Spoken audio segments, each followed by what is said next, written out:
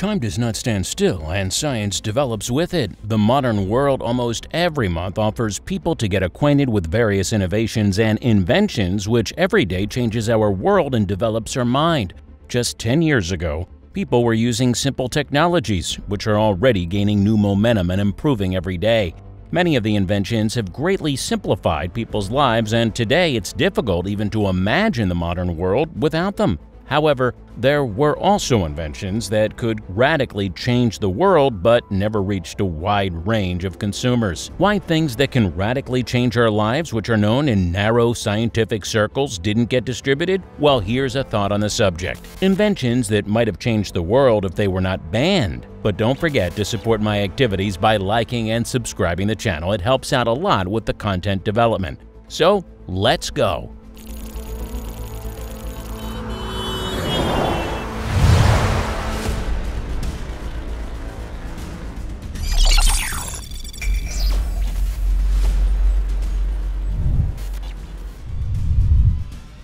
The cure for cancer. In 1934, scientist Royal Rife created a laser beam that could attack and destroy cancer cells. It sounds like a fairy tale, but such a treatment has left 14 documented cases of patients with terminal cancer cured. Royal Rife, a microbiologist and inventor of the heterodyne microscope, used resonant frequencies to convert cancer cells to normal cells in the 1930s. He understood that it was the microbes that triggered the transition from normal cells to cancer cells, and that is why killing them made the transition back possible. However, when the scientist refused to cooperate with a major government firm, his research was shut down and the laser was destroyed.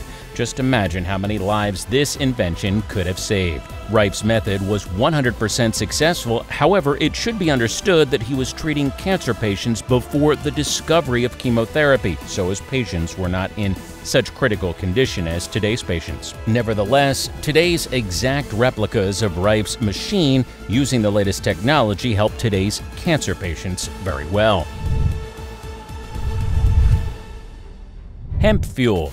Today, more and more attention is paid to the ecological problems of the Earth because of the constant emission of waste into the atmosphere, the large amount of garbage and pollution. The solution to this global problem would be to eliminate the gasoline we are accustomed to. Imagine how much better the air quality would be if we could replace gasoline with something more environmentally friendly, non-polluting, such as biofuel made from hemp. Yes, such fuel has already been invented. Its structure is very similar to gasoline, and it's even possible to mix these fuels. Interestingly, the use of hemp fuel does not reduce the performance of vehicles at all. Since the biofuel does not contain the harmful substances that are produced by the combustion of kerosene and gasoline, the parts wear out much later, so owners do not have to modify the fuel system as with gas, for example. By the way, you can grow cannabis on all kinds of land. The only thing is that if you grow it on a large scale, you need a lot of land. It will displace food products. Consequently, its cost will increase as well as the cost of land. It is believed that this method would be too expensive, so scientists are still looking for alternatives. Only the most common version of the ban on the use of hemp is the reluctance of the oil magnates to lose millions of dollars in profits. After all, it's clear that the use of fuel will significantly reduce the demand for oil production. This fuel has many advantages apart from the fact that to use it is not necessary to make any changes in the car engine. Free energy. There's no doubt that many people know about the genius inventor Nikola Tesla. Many of the inventions are still in use today, from the neon lamp to the remote control. Tesla also knew how to get energy from the air, ether, which he devoted most of his life to studying. The term ether referred to a medium that fills the entire universe and mediates influence.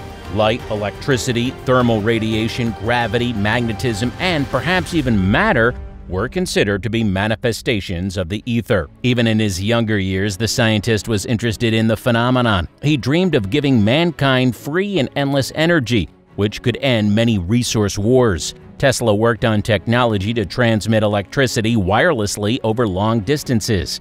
If you study the entire range of inventions by the genius inventor, it's hard to believe that it was done by one man, especially in the late 19th and early 20th centuries. But that is a separate story, how all these developments came to his mind.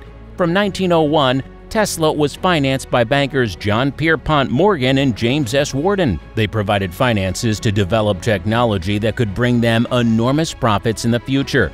This project was called Wardenclyffe. With the money allocated, Tesla had to come up with a technology that could transmit telegraph messages wirelessly across the Atlantic Ocean. The inventor designed a tall structure that was to become a wireless telecommunications tower. However, Tesla did not stop there and used every opportunity to develop long-distance transmission of electricity. In this way, electricity would become available to everyone on the planet. The Miracle Tower allowed the space to be electrified by tens of kilometers around the night air, which would glow for tens of kilometers around. The night air would glow as if it were daytime, and city dwellers could read the newspaper in the street. At the beginning of the 20th century, all research on the ether was suddenly curtailed. Many scientists who defended the theory of the ether were simply cut off from funding, and artificial obstacles began to appear in their way. For example, laboratories were closed, scientific vacancies were reduced, there were difficulties in finding employment, and so on. At the same time, the world's media began to discredit the ether as one of the concepts of theoretical physics. The ether, on the basis of which many theories of the best scientists have been built, and as a result of experiments, really interesting data was obtained, for example, about the nature of electromagnetism, was sharply silenced. In the future, even those physicists who simply mentioned the ether in a conversation with their colleagues were labeled pseudoscientists. So in general, all his previous merits were not important, even if he was right in his conclusions. Tesla achieved fantastic results during his research. He dreamed of giving people free energy, bringing civilization to a new level of development.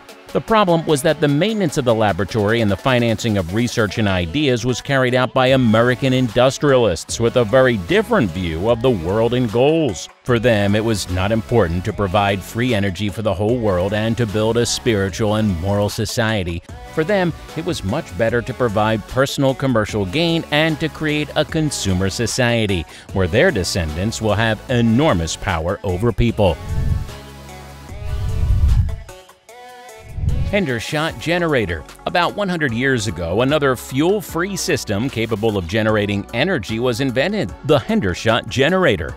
The American physicist inventor found that energy can be produced by using two resonating coils which are acted upon by a permanent magnet.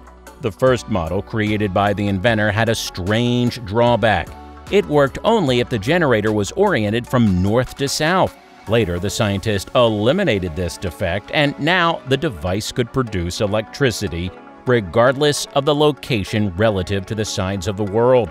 The first generators were of small capacity, about 200 to 300 watts, but this was enough for stable operation of two incandescent lamps or a small sewing machine. For many years in the scientific and professional environment, disputes about this invention have not stopped. There are supporters and opponents of the generator, all because no one can explain the principles of its operation properly. Although the theory of I.I. Popkov perfectly explains everything. Hendershot told his family that one of the major corporations was interested in his engines and generators. He said he would not name the company until the day he died. He said he received $25,000 on condition that he would not build such devices for the next 20 years. After that, he disappeared from the view of journalists. Banks engine. In the middle of the last century, Soviet metallurgists Kurtumov and Handros obtained a substance that could become the basis of a natural energy source. It was an alloy of nickel and titanium, nitinol, which was the property of restoring its shape after deformation. A slight change in temperature causes it to return to its previous volume, and this makes it possible to use it to obtain a wireless and completely cost-effective technology for generating energy. It was quite low-powered, only 0.2 watts, but it spun a generator and a light bulb burned as a result. The difference between the hot and the cold state of nitinol was about 20 degrees. Banks used solar energy to heat it. The efficiency of his engine was about 5 to 6%. It was calculated that it would be as high as 20. Today, a power plant similar to R. Banks's engine is used in California.